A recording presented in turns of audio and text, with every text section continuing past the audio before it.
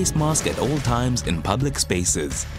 Practice good hygiene by coughing or sneezing into your elbow, washing your hands with soap and water, and sanitizing regularly. Register to get vaccinated. Together, we can beat COVID-19. The SABC, keeping you safe and informed. We are all connected. What unites us is our common humanity. I don't want to oversimplify things, but the suffering of a mother who has lost her child is not dependent on her nationality, ethnicity, or religion. White, black, rich, poor, Christian, Muslim, or Jew, pain is pain.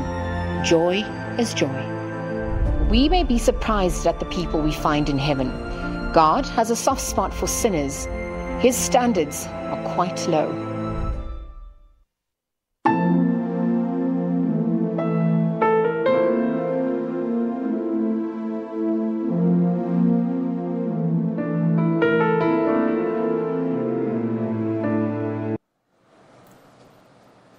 Well, one of the multiple highlights of the life of Archbishop Desmond Mpilo Tutu is his time as the Truth and Reconciliation Commissioner. Now, during this time, he got to work with and form a long-lasting relationship with University of Pretoria, Professor Piet Meiring. He joins us now via Zoom. Professor Meiring, thank you so much for making the time to speak to us today. Thank you so much. It's a great honor to remember Desmond Tutu, remember his words. Yeah. He was indeed a good friend and a wonderful mentor. Absolutely. The Arch has publicly stated how he valued his relationship with you. Tell us about this relationship.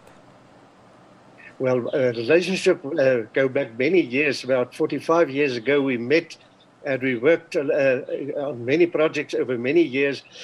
Tutu was always very supportive to people in the Dutch Reformed Church who had questions about the church's stance about apartheid.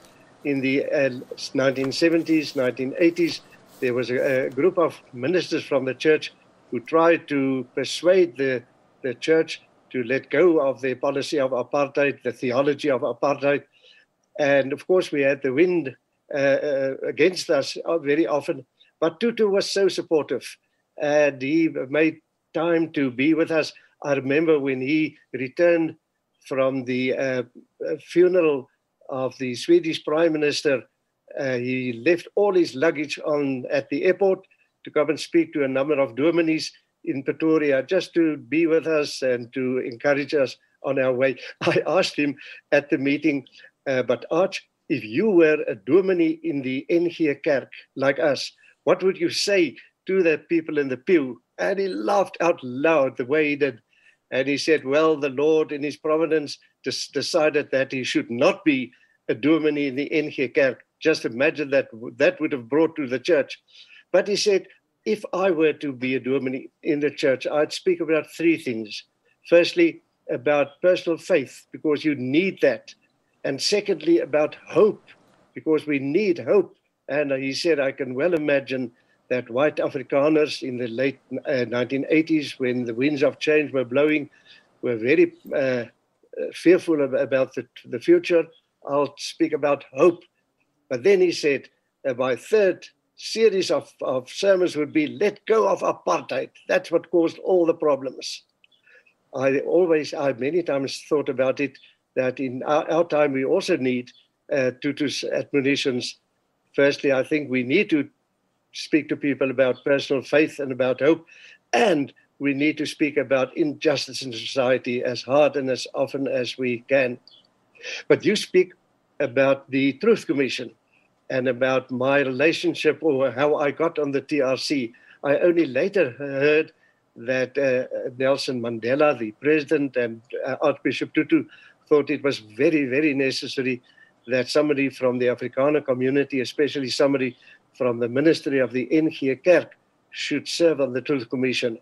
But I was sitting in my office at the Faculty of Theology in Pretoria one day in January 1996, when my telephone rang, and I picked it up and I heard the famous voice say, Piet, are you sitting down? This is Desmond speaking. And then he told me I was appointed to serve on the TRC. And as I was catching my breath, and while I was saying and ah, he said to me in a very stern voice, you know, Piet, I am still the Archbishop of Cape Town, and I speak for the Lord God.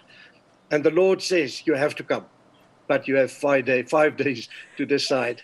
So I landed on the Truth Commission, and it was a very inspiring, a very sometimes agonizing, but also a thought-provoking, inspiring adventure to be with Desmond Tutu and all the other commissioners on the way of the TRC. Prof, I'm supposed to keep my composure. You can't make me laugh too much. Now, not only were you two members of the TRC, but you're both men of the cloth. You're an ordained minister of the Dutch Reformed Church, which you've just spoken about, which for a long time was viewed as anti-black. Was the friendship organic, or were you two trying to make a bigger point? Well, can I just make a point about Tutu's personal faith? Because before I answer that, to me as a dominee in the NG Kerk, it came as a real inspiration to see how serious the Arch took his personal faith. He often spoke about it, but he also practiced it. I only later learned that every single day at 1 o'clock in the day, Tutu makes time for meditation and for prayer.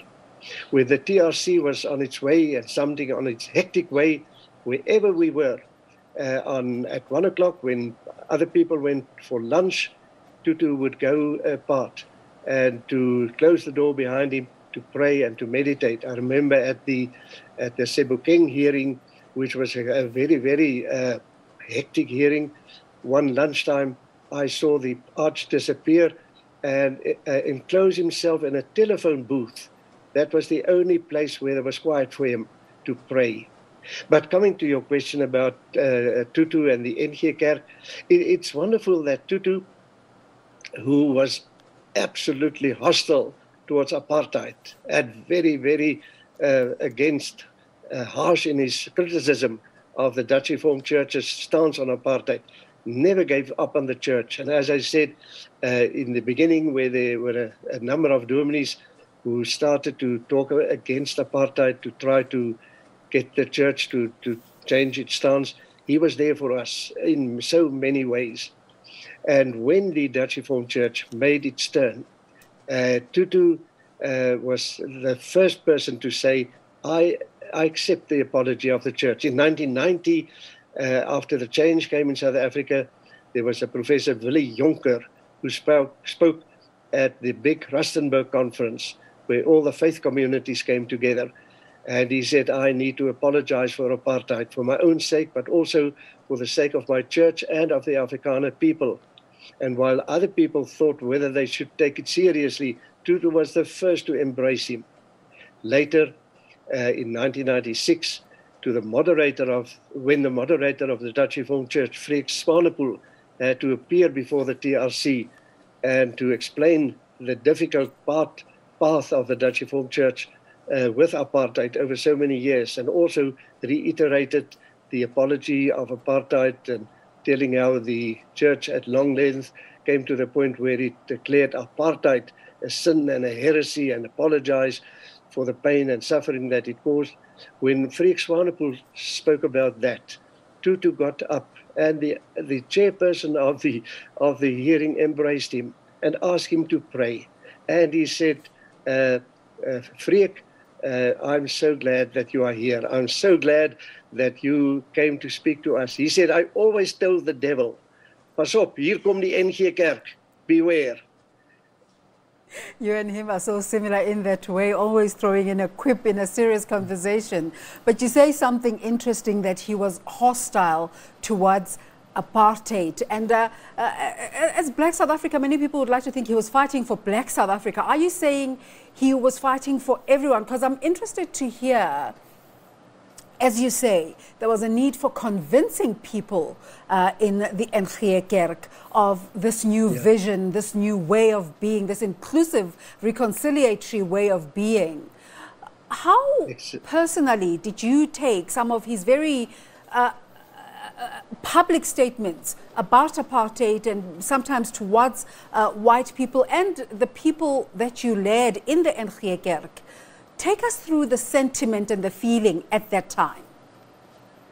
I think that his very strong statements against apartheid and the way in which he made no twos about it, that apartheid was wrong and it was sinful and it was that the church's theology of apartheid was heretical.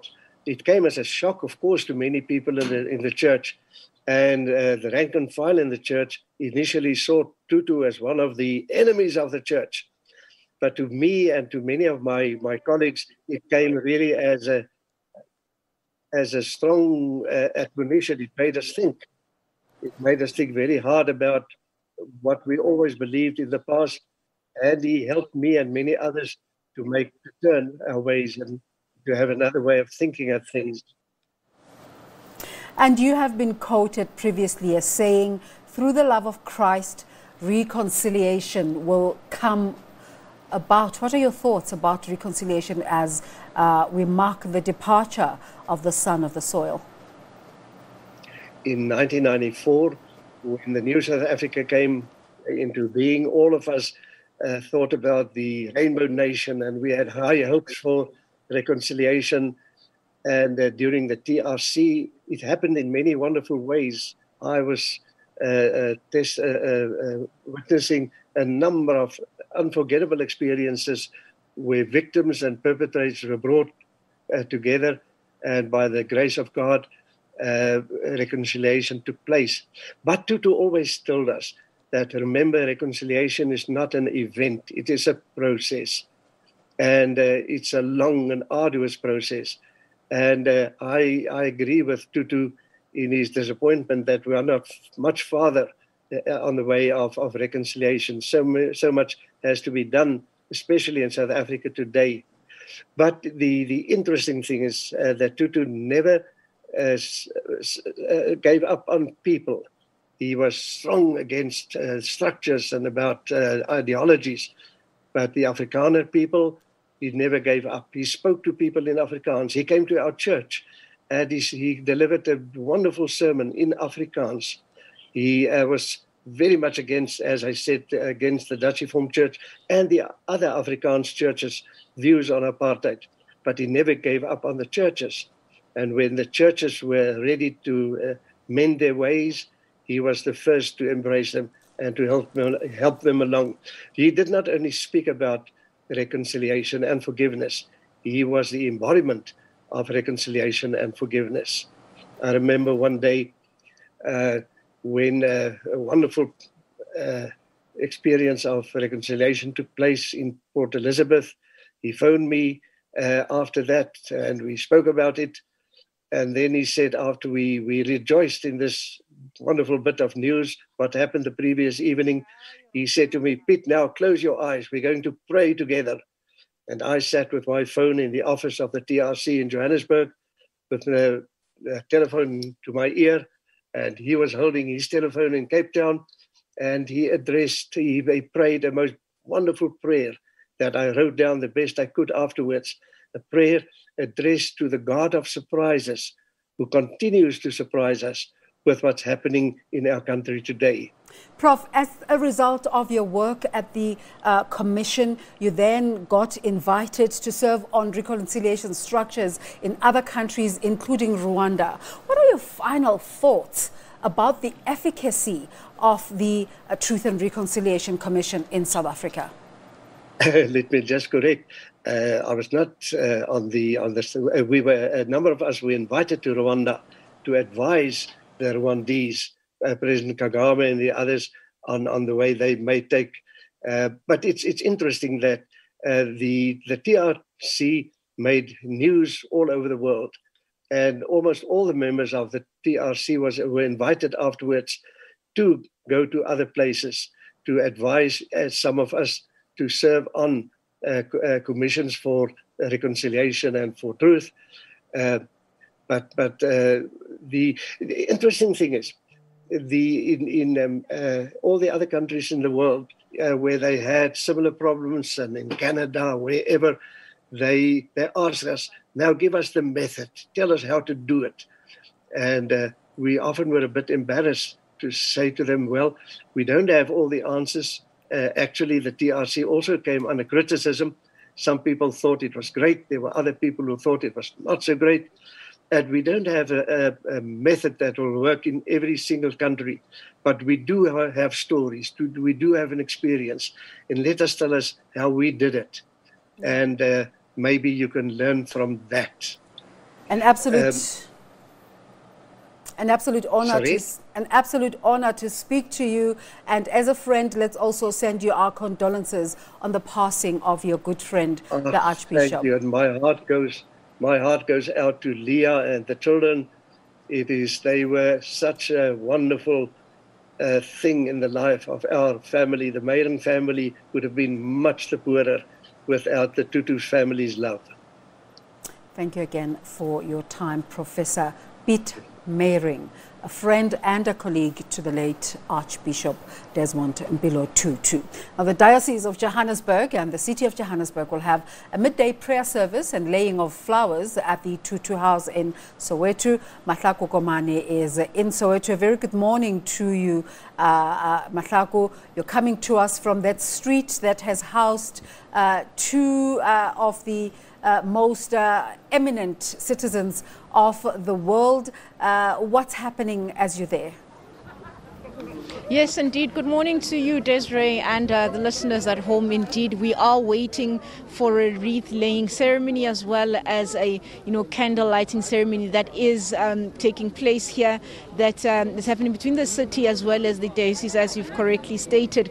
This has been open to the public. We heard that announcement happening. That announcement that was made yesterday.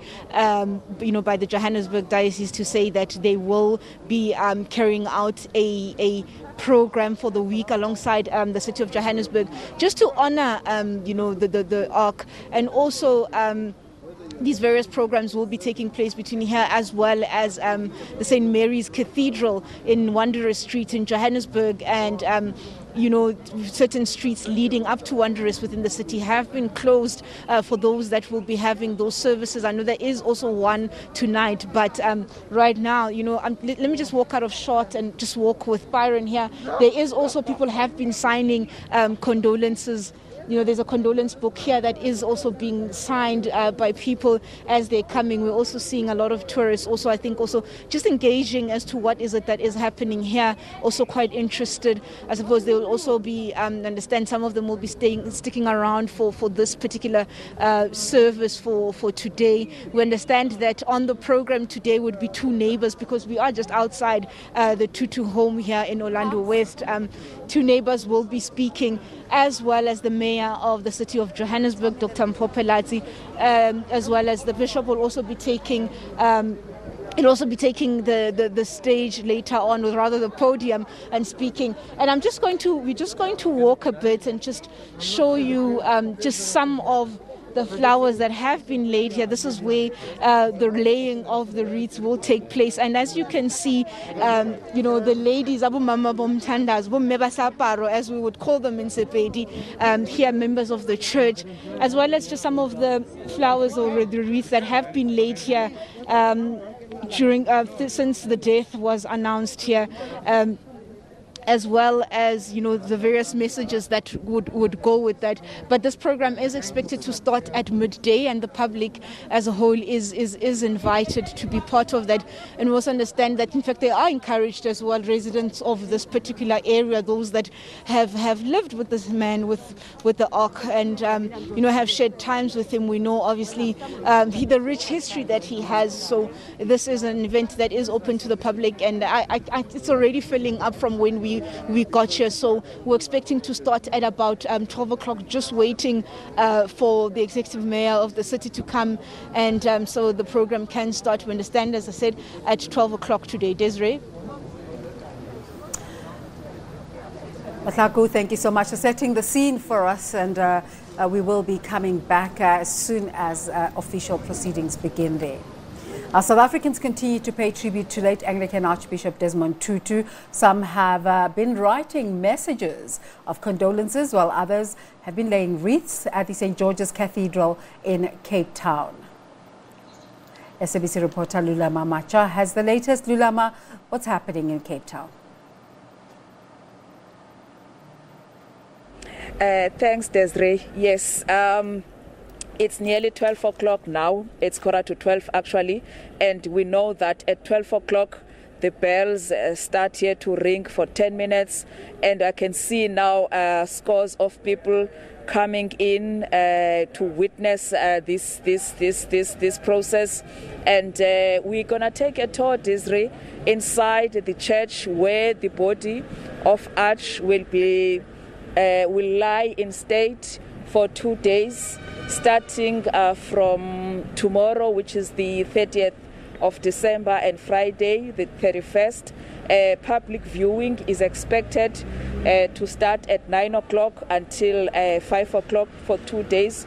Outside the church, Desiree, the cameraman is going to look at here how they are celebrating Arch. We see some of the quotations from him. There's a one that says, "Do your little bit of good where you are." It's those little bits of good put together that overwhelm the world. The church is saying that, as I walk in, Desiree, is saying that these quotations they've put in when they were celebrating his 90th birthday in October this year.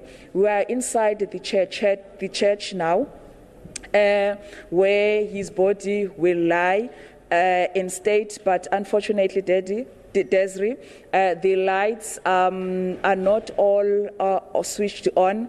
It's pretty dark in front, so we cannot see properly. But we can see that there are some people who are coming here every day to be part of the process, because there's going to be, as the bells are ringing on the other side, inside the church, there will be people who will be part of the ceremony, listening here. There's not much decoration inside. It's the normal decor that the church has, except that the passing of Arch happened over the festive season. If Marcus can zoom in on his left-hand side, we will see that because we were celebrating Christmas recently and the birth of Jesus Christ, the church had some of the symbols indicating the birth of Jesus Christ. So that's all we can show you for now inside the church, as we are rushing Desiree to the back of the church, where the ringing of the bells will happen at 12 o'clock.